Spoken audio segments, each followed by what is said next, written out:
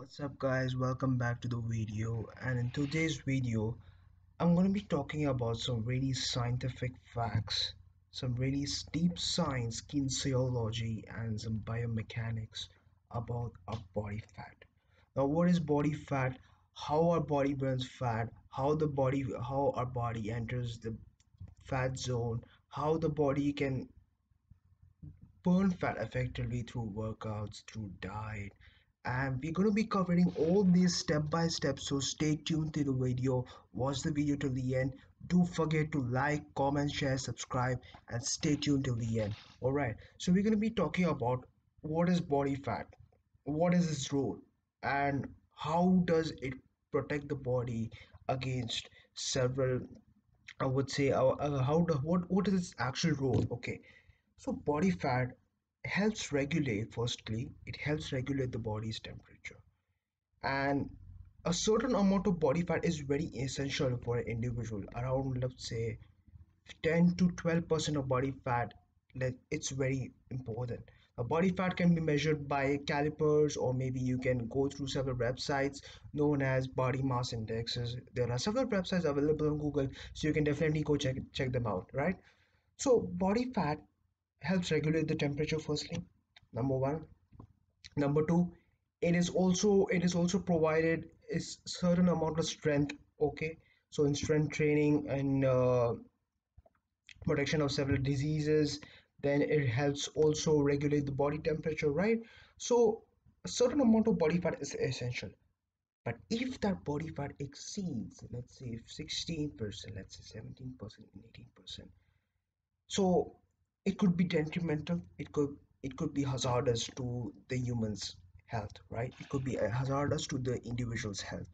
So in women specifically, around 16 to maybe 15% of body fat is sufficient enough, whereas in men they should probably stay around 13 or maybe 14% of body fat. 12 is very relatively good. It determines that the person is very much athletic, is perfect, and he concentrates primarily on his nutrition, on his workout regimen, and diet protocols and stuff like that. So if the body fat percentage exceeds, let's say, about 16%, about 17 or 19%, then it could be fatal for the person's health, and he may be more prone to disease like a heart attack, like diabetes, like cancer, and he may get more he may get more exasperated. There may be more mood swings, and he may feel a lot of fatigue, tiredness. Sitting position might be very uncomfortable for long times, and these are the primarily the symptoms of being an overweight. So overweight is very uncomfortable, especially when you experience body shaming from public, and it could be really exasperating. It could be the person could really get infuriating, and it's really frustrating to be in that situation. Firstly, I myself have been in the situation, and I totally understand being in that situation and getting rid out of it.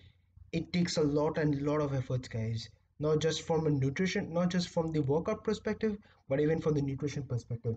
You have to clean out every diet, you have to just extricate everything from your diet, you have to be more disciplined, more rigid when it comes to your workout routine, when it comes to your diet, to get rid of that stubborn belly fat, or you say love handles, which is located on the side of the west, and a lot of other things, uh, especially overweight and obese people tend to undergo in their life. So anything above or anything that exceeds the limit is always potentially hazardous. So body fat, as we can see, if we try to pinch our skin, now my skin is not that thick enough. That means my fat could be relatively around standing or 15 to 16%, which is okay. But if I try to my drop the fat down, it could be very good for my potential health, and I might look more vascular, I might look more athletic, I might look more huge, right? when it comes to uh, when it's come to tracking my progress and fitness. So anything, as we have said, I would like to reiterate, anything above a potential level is potentially hazardous, right?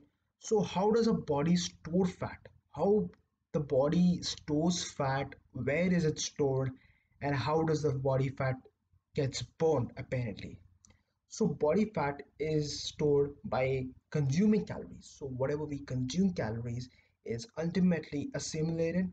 It is first of all absorbed, and then later on it is excreted by the small intestine, and small intestine absorbs all the nutrients, and then later on it is excreted whatever the unnecessary waste by the rectum.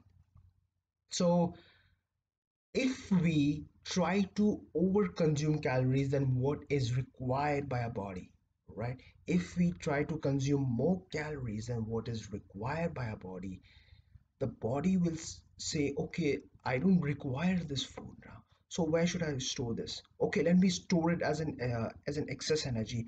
So that excess energy will get transmitted to as triglycerides, what we call it as fatty cells, right? So you might have come across in your reports if you have gone through all the body checkups or maybe metabolism test, and you see primarily my triglycerides are up.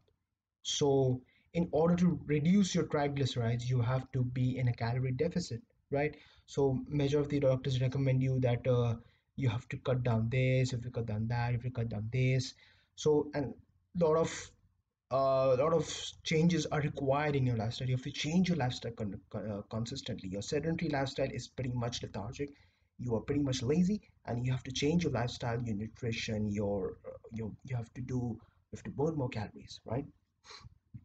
So you see triglycerides are pretty much high, and that is because of fatty cells accumulated more. Because you're consuming more calories, the body doesn't know what to do. So the body is keeping that excess fatty cells or excess calories as fat cells. So it gets stored as triglycerides. So this process happens and over and over again. This happens repetitively over and over years again. Consistently it happens year after year. You see you are gaining a lot of fat, especially on your belly, especially in your love handles, your cheeks, your arms are getting more, I would say, thick, not thin. Arms are getting more thin, and you start seeing a lot of noticeable changes in your appearances. That's big. That's and you see that you are having fatigue very quite frequently while even when walking. Maybe just walking few steps, you're having quite fatigue very easily, tiredness, and these are the results of being an overweight. So it's quite frustrating. So after after the body fat accumulates, the we have to burn it. We have to burn it, right? So this was the process how the body fat gets stored, right? It gets excess body fat even affects the liver. Excess body fat even affects the heart. So if excess body fat try gets stored inside the body, the system cannot function efficiently, and as a result we are more the person or individual is more prone to diseases, right?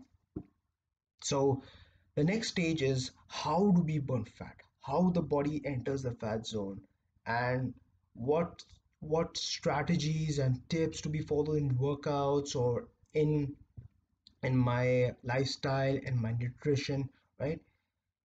So as we understand, when we consume excess calories, the body doesn't know where to store, and it's stored as excess calories, and that is stored as triglycerides and fat. Now this person is getting fat. His weight is increasing on the weighing scale, and he doesn't have any sufficient amount of muscle mass on his body. His chest is weak, his chest is absolutely not defined, arms are pretty much skinny, it's pretty much slimy, um, legs are pretty much weak. Okay, they're fine, they're holding some amount of muscle mass. So how can we efficiently burn fat? Number one comes nutrition. Nutrition is 70%, guys, and workout is 30%. So in order to burn fat, let's say you are consuming 30%, or maybe 30 30 60, 30 30 60, right? That means carbohydrate 30%, protein 30%, and fat 30%. So that fat could be healthy fat, or maybe low fats, right? In order to burn fat, you gotta be decreasing your carbohydrate intake, or maybe you can solely shift your preference to uh, brown carbohydrates, or maybe say complex carbohydrates, avoiding simple carbohydrates. Protein intake should be upscaled, increasing your protein intake. Healthy fats, you can keep it as stable as that. So in order to burn fat, you gotta be decreasing your simple carbohydrates. By simple carbohydrates, I mean pasta, sugar, cakes, donuts, biscuits. Then we say fast food. Then we say dough, white bread, white white pasta, white macaroni. What do you say? All the sweets. We say anything which contains a lot of calories. So what happens? This when we try to consume these calories, the insulin level is spiked up by the pancreas. So the insulin level gets spiked up, and this hampers the metabolism ultimately. And due to loads and loads of energy is exploded into a system, the body doesn't know what to do with that energy. So that gets stored as fat. It doesn't get assimilated, doesn't get absorbed by the body at all. Whereas if we try to switch it to complex carbohydrates, let's say oatmeals, let's say the Indian chapatis, let's say brown rice, or maybe say veggies, right? So if we try to consume these foods, the insulin level is spiked. There is a spike in insulin level, but it is more efficiently absorbed by the body. The assimilation absorption of the body of these foods is in a synthesized manner as compared to having simple carbs or sugary foods, which we call it as starchy carbohydrates. So starchy carbohydrates, it is always advisable to stay away from them, and I would highly recommend to shift your diet to complex carbohydrates. Now that doesn't mean that you should keep having complex carbohydrates. Obviously, if you try to exceed, if you're not staying in a caloric deficit, if you're not counting your calories, not counting your macros, not staying in a calorie deficit, ultimately that isn't going to do any benefit to you, right? So you have to be in a calorie deficit. Make sure you track your calories. Make sure you track your macros. You can drop your calories by every week you can drop 100 calories, so 100. And what this happens is you're dropping your carbohydrate intake, so whatever energy, the excess energy is stored in the triglycerides, that that energy the body will be utilized for for efficient processing of the system, right? So whatever excess energy, the body doesn't have excess energy to produce whatever it's got, so it will be retrieving that energy, and that's how the body will be functioning ultimately. That's how the synthesis and stimulating of the energy is produced, and thereby your body enters into a fat zone, and week by week month by month you start seeing a dramatic changes in your appearances. You see the body is on a fat mode, it's on a fat zone, and the glucose level, earlier it was spilling over. So glucose level was spilling over. Now that you have decreased your carbohydrate intake, the glucose level is low. Now the glucose level, how do we decrease the level? Yeah. So now comes the workout.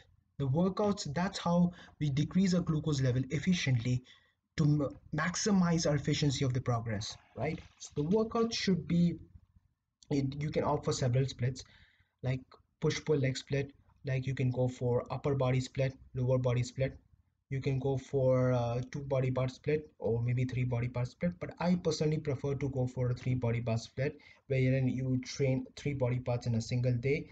Let's say shoulders, chest, or forearms, or maybe back and legs, which are two big muscle groups. So make sure you train for an hour at least. Make sure your workouts are really intense. Cut down the short rest periods. Make sure the intensity of a workout is very high, and it's very intense. Okay. Stage three. Coming to cardio. Cardio, I would highly recommend you guys to do NEAT. What does NEAT stand for? NEAT stands for non-exercise activity thermogenesis. Now, non-exercise activity thermogenesis, it basically means walking 10,000 steps a day. Now 10,000 steps. Maybe you could just go, maybe just walking here and there, maybe taking the stairs instead of the elevators, uh, taking the stairs instead of the elevators, walking 10,000 steps like that. So in order to burn more calories, apart besides your workout, you have to make sure you are not being lazy, you're not being lethargic, and you are at least doing 10,000 steps a day. So that is called as non-exercise activity thermogenesis. This is a very efficient way to burn, maximize your progress in a very stabilized manner. So that is cardio. Or maybe if you don't like to do NEAT, you can also opt for a HIT, like short burst exercises, like burpees, like stock jumps, or maybe jumping. I would say jumping jacks, then squats, jump squats, star jumps, skipping, rope, swimming. A lot of exercises available, guys. So you can opt for that as well. Right. So your diet is clean, your strength training is good, your need is very good. So if you combine all this, give it us ample amount of time, guys. Give it a sufficient amount of time. Let's say minimum time of like 6 weeks, and within 6 weeks, keep tracking your pictures, keep monitoring your progress, keep controlling it, keep counting your macros, your calories, your workouts, your need. Make sure you sleep appropriately well. Make sure you rejuvenate the next day very well so that you can work out effectively, you can concentrate, and your focus is very good for the workouts next day. And that's how you burn all those deep stored fat, which is called as stubborn belly fat, also called as subcutaneous fat in, in medical science or fitness science. So subcutaneous fat is a very hard fat. It usually tends to go last. So all we can do is, uh, if you're not able to see your progress, if you're not able to see noticeable amount of changes, what should we do? For that, you should focus more on your diet. Drop your calories furthermore by 100, by 200 calories more, and maybe you might start seeing results, right? So the stubborn belly fat is the last one to go, and it is the first one to come. So stay consistent, guys, stay persistent, and I will see you in the next video. Till then, peace out.